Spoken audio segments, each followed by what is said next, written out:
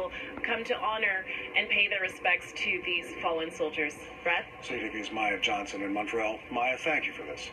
Well, this afternoon in Kitchener, Ontario, veterans met at the War Memorial there to reflect, including a man who said he once met Corporal Cirillo. The soldier in Ottawa that was killed was a member of my regiment as well. And it really hit home to know that. I understand he was a very well-liked soldier, and at this time I'd like to send my condolences to his family on behalf of the regiment and to the loss of the regiment as well. We lost two heroes of Canada in the last week.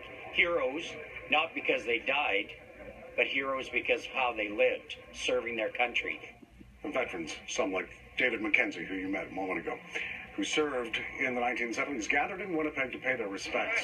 Mr. MacKenzie, who led today's proceedings, says Corporal Nathan Cirillo and Warrant Officer Patrice Vincent wrote a blank check to Canada to protect Canada with their lives, but unfortunately their lives were taken.